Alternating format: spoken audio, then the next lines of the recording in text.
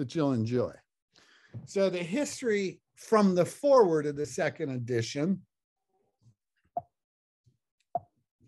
All right, now something's screwed up here. Give me 1 second, folks. I gotta just do a little housekeeping. There we go. All right. The second edition Big Book was released at the AA International held in St. Louis, July 2nd through the, I think, 2nd through the 5th.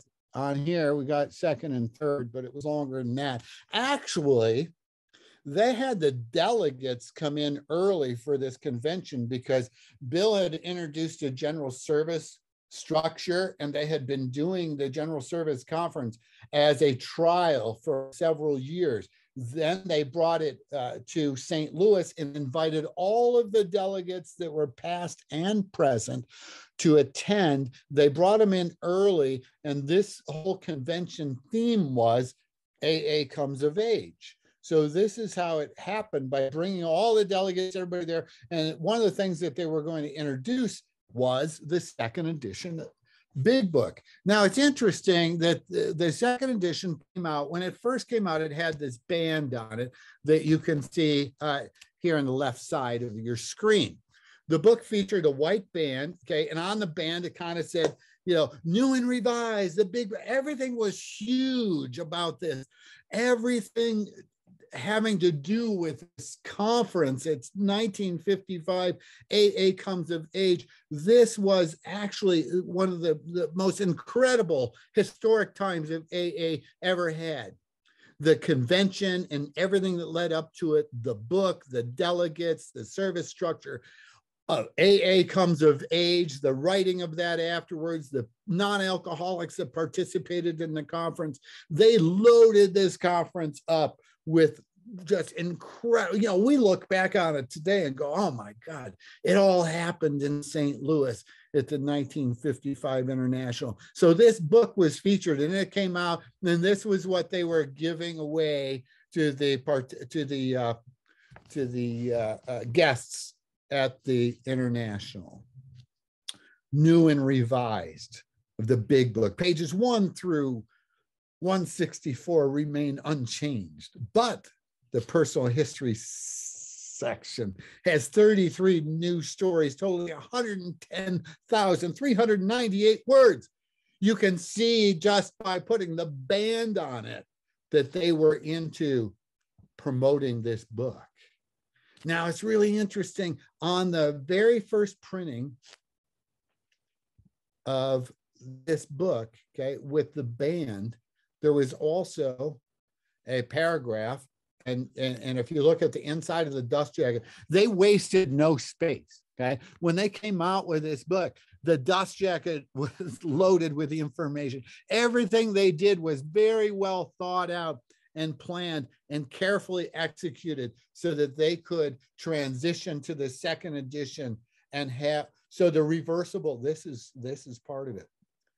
I'm going to go back here. So down at the bottom, if you look at the right-hand side and you see, I'm going to put my, I don't know if you can see, there's a third paragraph at the bottom above Alcoholics Anonymous Publishing. This paragraph was only present on the first printing. So only the books that were printed and given away at St. Louis that had the original band also had this statement in it. And the statement reads, this book may be ordered from the publisher upon free examination basis. Examine for 7 days, and if not satisfied that the book will be helpful, return, and money, including postage, will be refunded. That was inside the first printing, first issue, second edition, 1955, that was given away. Everything was so carefully laid out with this publication and how they promoted it, including, see, the traditions, when the first edition came out, the traditions had not yet come to play. So the traditions were started to be written in 1946, even though Bill had done some things previous to that, because if you look at the foreword to the first edition, you can see that a lot of the traditions were already in the works as early as 1939. However, the foreword to the first edition, okay, and the content of the first edition, they weren't thinking, even though they mentioned in the foreword to the first edition that they asked the fellowship to remain anonymous when speaking and only identify themselves as a member of Alcoholics Anonymous. But the whole anonymity, and here we are in St. Louis in 1955, and AA's growing, and there's groups starting all over, and the international, and people are coming in from other countries and all over the United States, and the delegates are all there, and everybody's there, and they're going to be talking traditions, but the traditions were adopted at the 50 International. So we had them, but with the introduction of the dust jacket, they made it reversible, so that if you wanted to read the book and keep yourself anonymous while you're out in public, you just reverse the dust jacket. They thought of everything with this book. New front matter, so they included a preface. They also included the foreword to the first edition, and then the foreword to the second edition. Okay. Now, if you look at the foreword, the first edition, the one in the center there, you'll read that it says, "We of Alcoholics Anonymous are many thousands of men and women who have recovered from a seemingly hopeless state of mind and body." Well, in fact, the foreword to the first edition read, "We of Alcoholics Anonymous are more than 100 men and women who have recovered from a seemingly hopeless state of mind and body." To show the alcoholics precisely how we have recovered is the main purpose of this book. So in the first printing of the second edition, they included the foreword to the first edition, but they changed it. I found that kind of interesting. And what else is interesting is later on, they did 16 printings of the second edition, and later on they changed it back to the way it originally was. I think that was in the 11th or 12th printing of the second edition. They changed it back to 100 men and women. I thought that was interesting. So the preface, there was no preface prior to this. And I'm just going to read this only because I want you to see that when they came out with a second edition, they were documenting history for us. They were giving us a glimpse at what they had already had to live with. This is the second edition of the book Alcoholics Anonymous, which made its first appearance in April of 1939. More than 300,000 copies of the first edition are now in circulation. Well, I thought that historically, I think it's kind of cool that they added them all up and let us know that, there were 300,000 copies already before they came out with this. Because this book has become the basic text for our society and has helped such large numbers of alcoholic men and women to recover, there exists a sentiment against any radical changes being made in it. Therefore, the first portion of this volume describing the AA program has been left largely untouched. I like the fact that he didn't say completely untouched. But the personal history section has been considerably revised and enlarged in order to present a more accurate representation of our membership as it is today. When the book was first printed, we had scarcely 100 members, all told.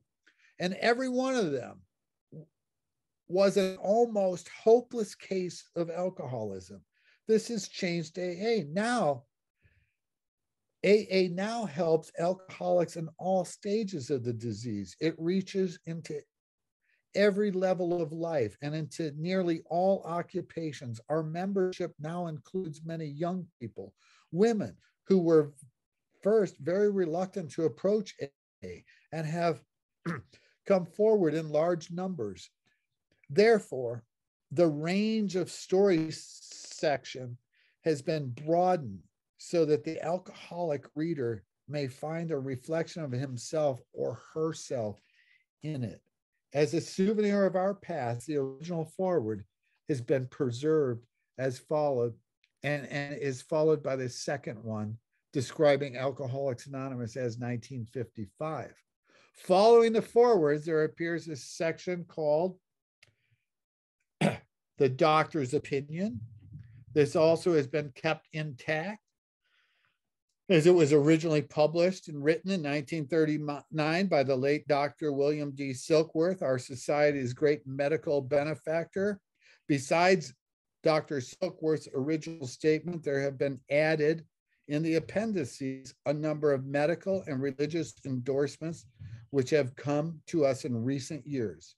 On the last pages of the second edition will be found the 12 traditions of Alcoholics Anonymous, the principles upon which our AA groups function together, with directions for getting in touch with AA.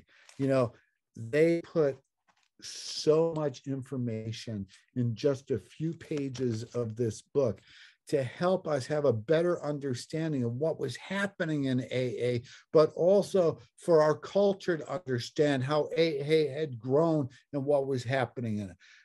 The forward to the first edition, I've just gone through that, so I'm going to skip this section. The forward to the second edition, since the original forward of the book was written so this is just going through what I just did. All right. Oh, I see. So Tim worked very hard to get this thing set up for me. And basically what we've tried to do is give you the history as Bill was outlining it in the forward. So here, the growth of AA, Alcoholics Anonymous mushroomed into nearly 6,000 groups, whose membership is far above 150,000 recovered alcoholics. Also, all told, promising beginnings have been made in some 50 foreign countries and US possessions. I mean, it's amazing how AA had grown then and what it's like now. The spark that flared in the first AA group was struck in Akron in June of 1935 during a talk between a New York stockbroker and an Akron physician we know as Dr. Bob and Bill W.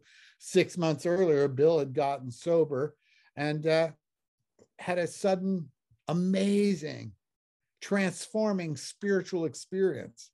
And he wanted to try to share that experience with others, and found that they had to have it in another way. Not everybody was going to have that and recognize the sudden experience that maybe later they could come back and they could look at it, or they could have what we then were referring to and Bill was referring to as the educational variety. So that had changed a lot from 39 to 55. William D. Silkworth, Bill had also been greatly helped by Silkworth. And Silkworth helped a lot of early alcoholics. And he went on and started an alcoholic ward after he left Towns Hospital at Knickerbocker Hospital in New York. And there was a lady that worked with him, Nurse Teddy. I think I've mentioned this on other evenings, but Nurse Teddy, they did an article about her in the Saturday Evening Post, and it's called "I'm a Nurse in an Alcoholic Ward." And we also have Nurse Teddy's AA talk on our website. You might want to check that out if you haven't already. And, you know, Bill went to see Bob, and as a result of it, you know, they began to work with other alcoholics. And AA number 3 story is in the second edition, and it was not in the first edition. And Bill Dotson got sober in June of 1935, and started out with Bill and Dr. Bob, and they became the first group, and they worked together, and they learned the principles together, and they nurtured it. And it's interesting that Bill Dotson didn't have his story in the first edition Big Book. He and other AA members in and around the Akron, Cleveland area were still trying to figure this thing out. They didn't know if this was a New York thing where they were going to try to make a bunch of money on it. And some of these guys were feeling maybe they shouldn't mix money with spirituality, and perhaps that perhaps that endorsing this or putting their story, it might do that.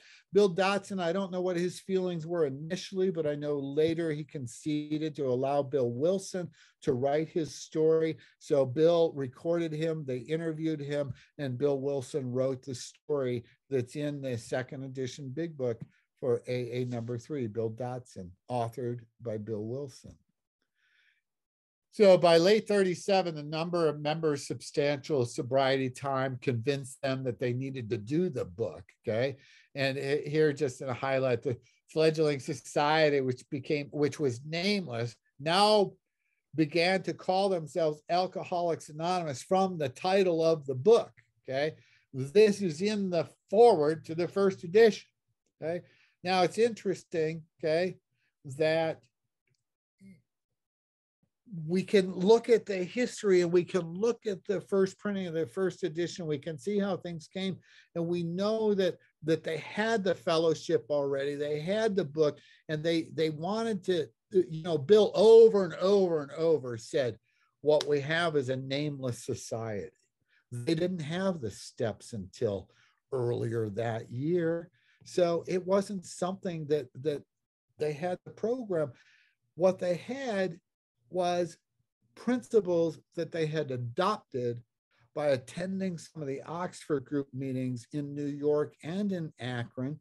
Bill Wilson, when he went to introduce Dr. Bob to the concept of those two getting sober together and helping others, as he had been trying to do in New York, it wasn't long after that they identified they had to have a book. But initially, Ann Smith was teaching them ideas from the Bible. They were sitting at 855 Ardmore Avenue by the gas fireplace, and Ann Smith was reading to them from the Bible, and they were talking about it.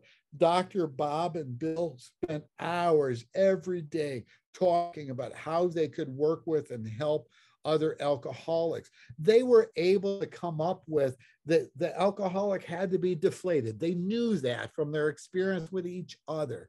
They knew that alcoholic had to have some belief in some power greater than themselves. And that was what was being formulated in 855 Ardmore with Ann and Bob and Bill and those that were starting to come in, because they were nurturing these principles from the Oxford group and the deflation, and then the acceptance and belief in some kind of power greater than themselves, and then a inventory, writing down what they had done, kind of a life story, but the people they hurt, and then having a confession with someone.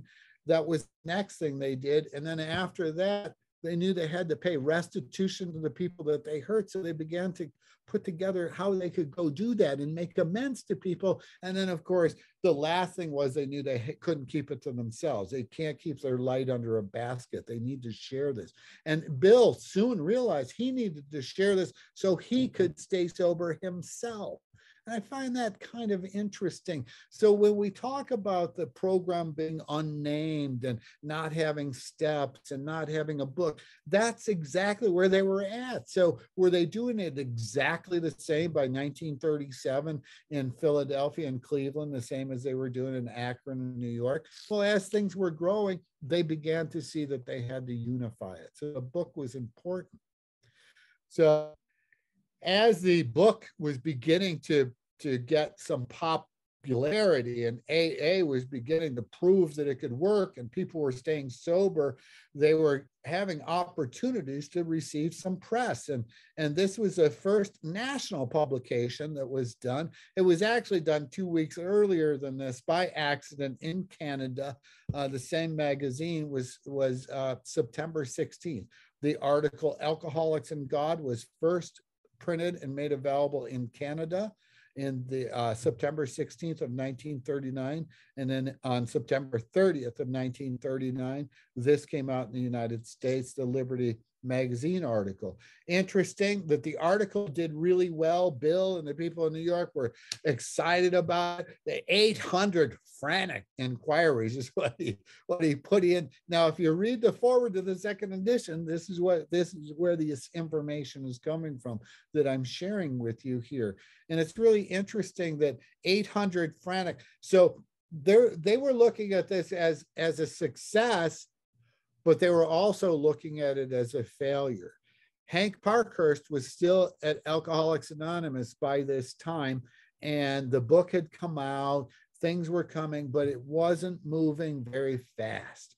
It was very, very slow. They had done a little thing with Gabriel Heater, and they had a guy on the Gabriel Heater radio program. His name was Morgan Ryan. And Morgan was, they sent cards out to medical doctors. They used all the money they had. And then they had Morgan on there, and they thought they were going to start selling big books by the truckloads. They didn't. I think Bill said that he and Hank went to the mailbox and they checked and they looked in the mailbox. You know, the old postage boxes used to have a little window on it. You look in the window, and he said they looked in the window and they could see there were 5 cards that were responded, 5. And Bill looked at Hank, and Hank looked at Bill, and Hank said, Bill, they must have bags of them in the back. They couldn't put them all in here. Well, they didn't have bags of them in the back, and probably a darn good thing that they didn't, because had Alcoholics Anonymous had the inquiries at this state of the game, they did not have enough of a structure of membership to handle the inquiries. So what happened, because they didn't get those, they had just enough people coming to AA that they could, from Akron, you had Chicago, and you had Detroit, and you had Indianapolis, and then it spread to Oklahoma. And from there, the guy that started in Oklahoma took it over to Kansas City. And in New York, you had New Jersey going, you had Philadelphia going, you had Washington, D.C. going. So all of this activity is going on, okay? And AA's growing, but it was slow. It was painfully slow. So AA was sending out things like this publication in front of you to try to encourage and boost book sales. They were sending pamphlets out to the groups and charging them a nickel, and just trying to get the information out about the book that had come out, so more and more people would get this. The Cleveland Plain Dealer did a series of articles in October 1939. So they came out just after the Liberty Magazine articles, and Cleveland, it got the phone ringing. Those articles got the phone ringing in New York. So all of a sudden, Cleveland's getting inundated with all of these calls that were coming through New York, and Ruth Hawk is sending letters to Clarence and different members in Cleveland. Clarence is setting up classes and teaching newly sobered people how to go out on 12-step calls and how to sponsor these new pigeons that he had. So we had a lot of action going on in Cleveland. There was a lot of activity going on in Akron with Dr. Bob and Ann and the folks that they were helping. And Lois and Bill weren't sleeping in New York. Those guys were going crazy trying to get the book done and helping new guys and working at Towns Hospital. There was a lot of action. That, you know, the message I'm trying to say today is AA grew like this, not by accident. These people were taking action. It didn't grow the way they wanted it to. That didn't happen till later.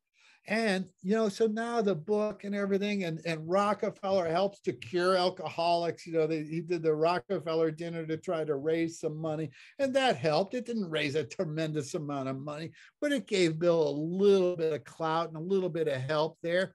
But when the Saturday Evening Post article hit in March of 1941, all I can say as a historian is thank God that everything didn't work as good as Hank and Bill wanted it to, because had those other magazines and had the things that they had tried, the promotions to the medical professionals and the Gabriel Heater and all of that worked, and poor Ruth Hawk would have gotten all those inquiries, There was nobody to answer them. There was nobody that she could have sent those cards to. But by March of 1941, she had about 2,000 people in AA. From 1935 to 1941, we put together about 2,000 people. So by the time the Jack Alexander article hit, we had people all over the country, East Coast and West Coast, that could go on those cards and those calls and those 12-step calls that needed to take place as a result of the Saturday Evening Post article. And AA grew from 2,000 to 8,000 in 1 year. You know, and the traditions, you know, had come out in 46. And here, you know, Bill wanted to talk about the traditions. He wanted to make sure that they were included in the second edition. You know, they were still new. He wanted people to understand. He was still selling the traditions. He was still selling the general service concept. He was still selling AA needs to be of itself, not a Bill Wilson thing. As we have discovered the principles by which the individual alcoholic could live, so we had to evolve principles by which AA groups and AA as a whole could survive and function effectively. This was the substance of AA's 12 traditions, which are stated in full on page 564 of this book. Though none of these principles had the force of rules or laws, they had become so widely accepted by 1950 that they were confirmed at our first international conference held in Cleveland. Today, the remarkable unity of AA is one of the greatest assets that our society has. Wow. Yeah, I think if Bill Wilson could join us on Zoom today, we might catch him quoting that today, the remarkable unity of AA is one of our greatest assets that our society has. Without that first tradition, we have no unity, we have no recovery. Recovery percentage even went there in the second edition of alcoholics who came to AA and really tried. 50% got sober at once and remained that way. 25% sobered up after some relapses. And among the remainder, those who stayed on with AA showed improvement. Other thousands came to a few AA meetings and at first decided they didn't want the program, but great numbers of these, about 2/3, about 2 out of 3 began to return as time passed. Again, very interesting. I have a pamphlet where Bill was talking to medical societies, and in there, he actually said that 50% of those who come in and really tried, what he did is he said half of the people that come to AA just check it out and leave. That's it. Then he said, of those who stay and really try, 50% of those get sober at once. I found that kind of interesting. So the personal stories in the second edition, I want to make sure we cover those. For those of you that don't have a second edition, you can the second editions are available online anywhere from, on eBay, I see them from $35 to $300-400 if you get, an early printing in a jacket. Okay. Well, we got Dr. Bob's story, AA number 3, written by Bill W. He had to be shown. He thought he could drink like a gentleman. Women suffer too. The European drinker. The vicious cycle, which is Jim Burwell's story, which was added in the second edition. The news hawk, from farm to city. The man who mastered fear, previously named the fearless one. He sold himself short. Home brewmeister. Keys to the kingdom. Yeah, I said earlier when we were just talking that my favorite story that was added in the Second edition was written by John P. And it's called The Professor and the Paradox. And here's just a couple of minutes of John giving a talk.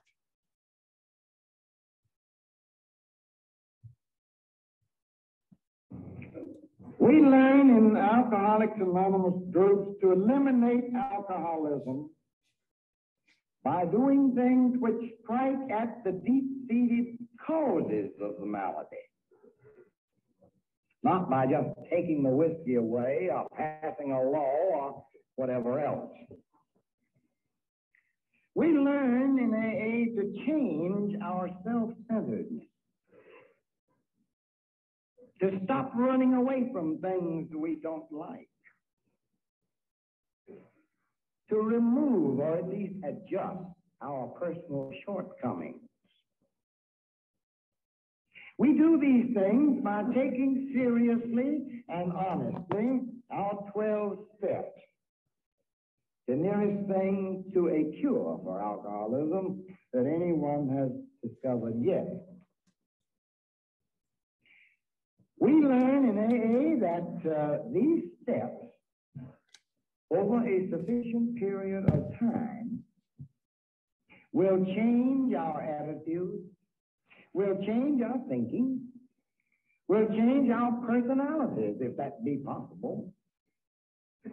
Certainly, it will change the inner man or woman into something it had not been before. And it will change our pattern of living into one we have not enjoyed in the past. Now, we learn to do these things not by just memorizing these steps, though I've always thought that was a good idea, but rather by attempting to live and act them each day of our lives. And then when we least expect it, we discover that as a result of all this, we are happy and contented and full of thanksgiving. Full of thanksgiving. Something I once knew I could never be without drinking.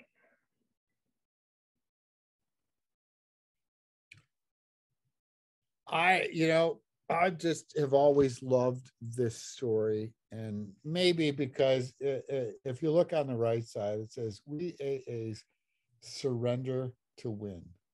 We give away to keep. We suffer to get well.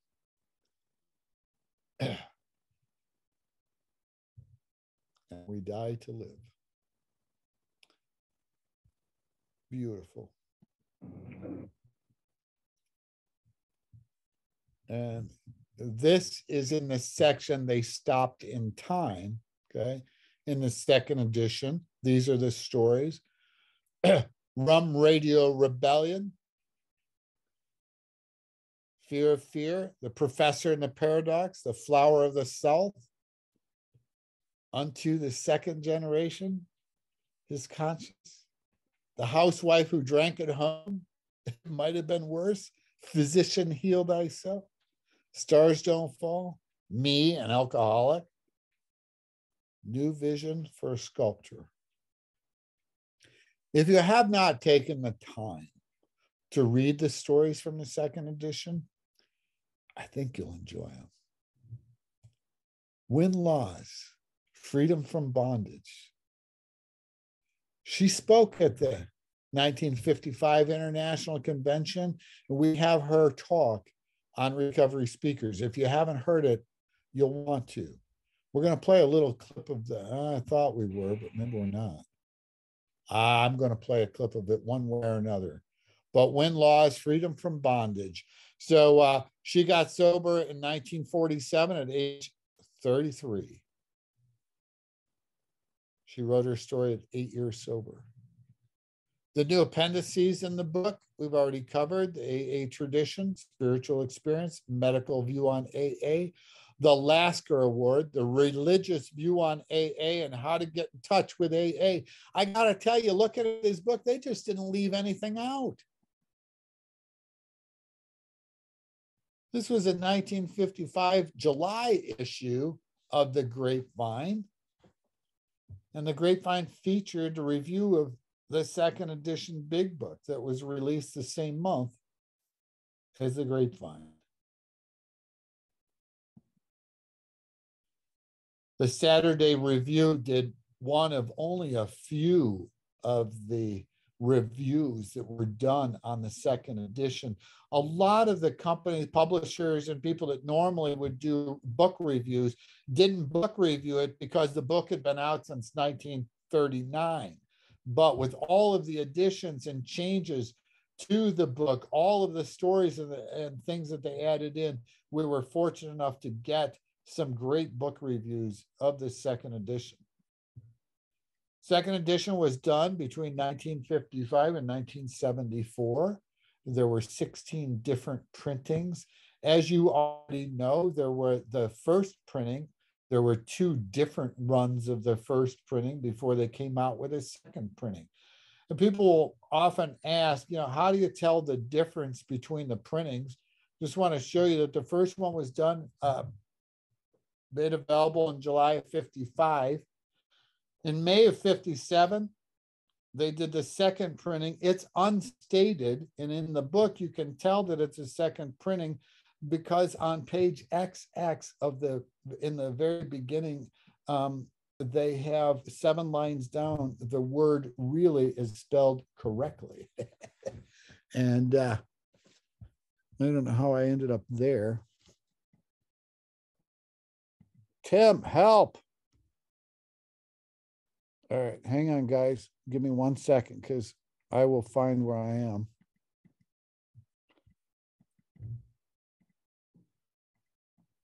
I went too fast.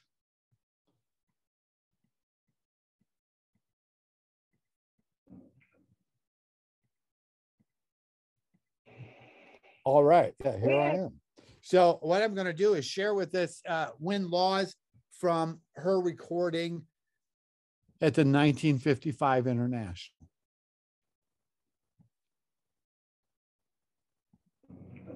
We learn in Alcoholics Anonymous group to eliminate.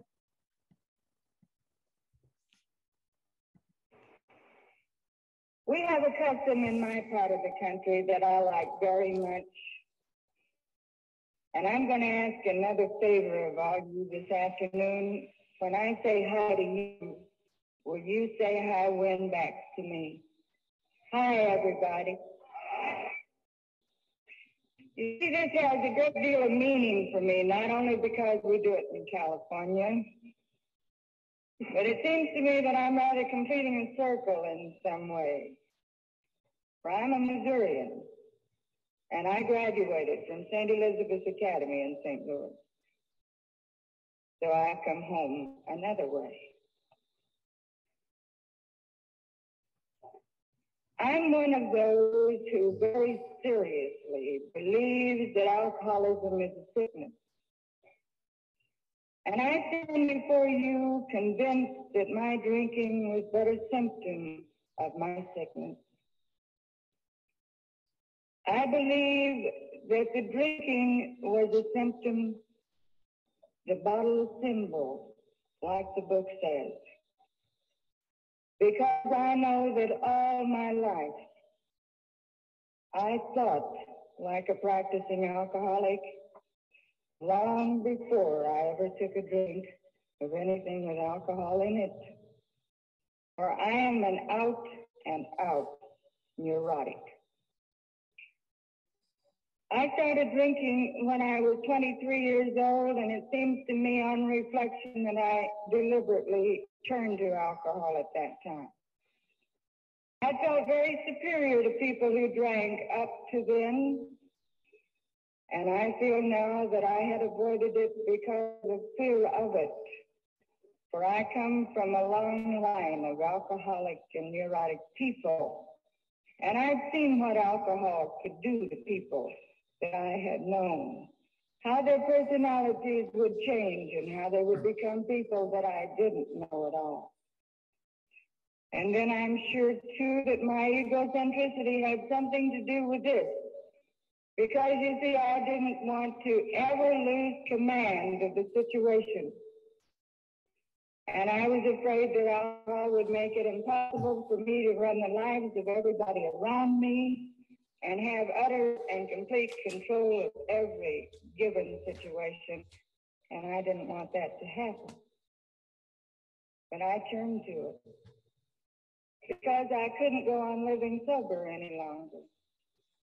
Because at 23, I was just as sick and just as desperate as I was at 33 and a half when I came into Alcoholics Anonymous. But at 23, I had no place to go with my sickness. And that was win-loss.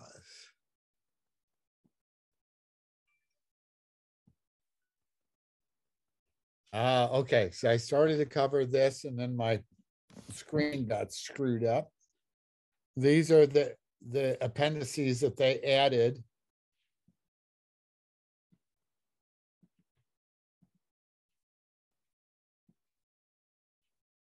All right, so now I'm going to talk about, and I already did, but I'm going to show you this, briefly. The first issue, first printing, had the white band, and it had the third paragraph on the inside of the back flap of the dust jacket.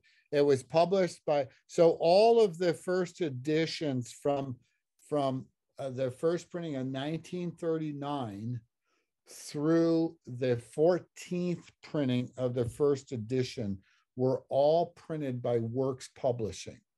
And then the 15th printing, they changed the name from Works Publishing to AA Pub. I'm trying to pull one so I can.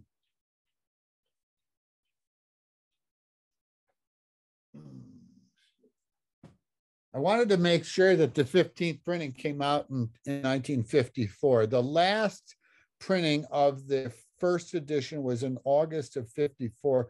That was a 16th printing.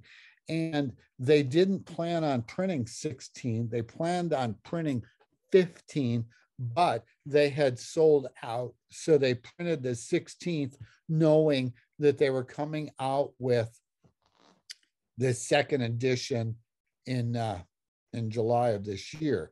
So when we look at the, we don't have the printings of the first edition there.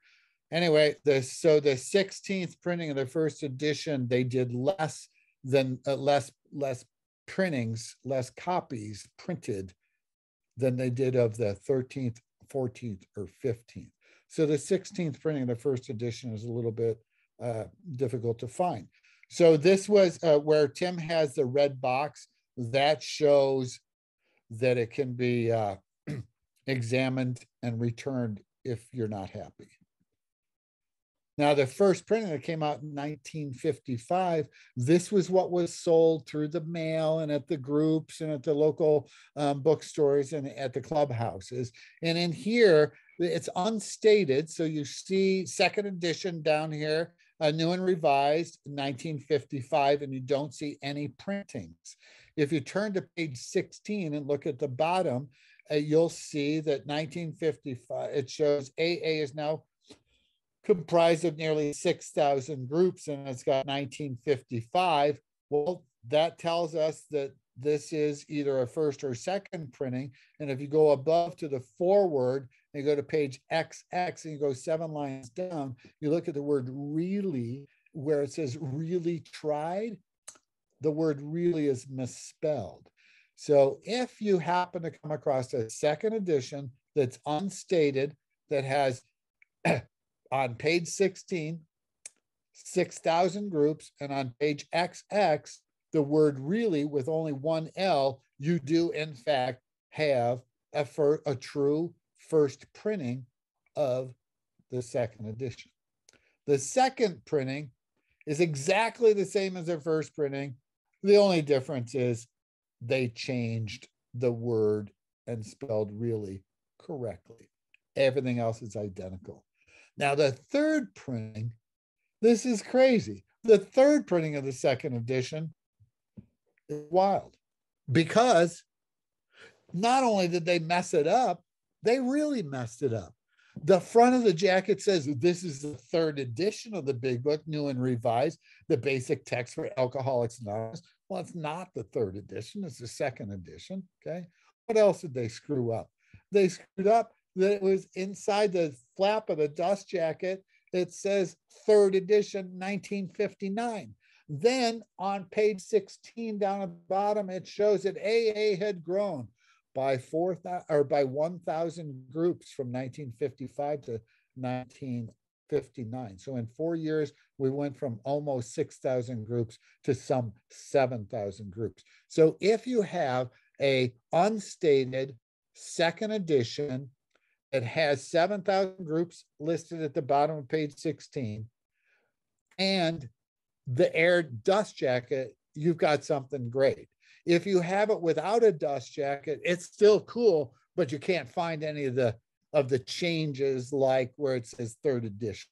So then the next thing that happened was AA changed its name 1960 from AA Publishing to Alcoholics Anonymous World Service, which is what they continue to do today. And the second edition continued to be published until the mid-70s. After 16 printings, they were able to come out with a third edition.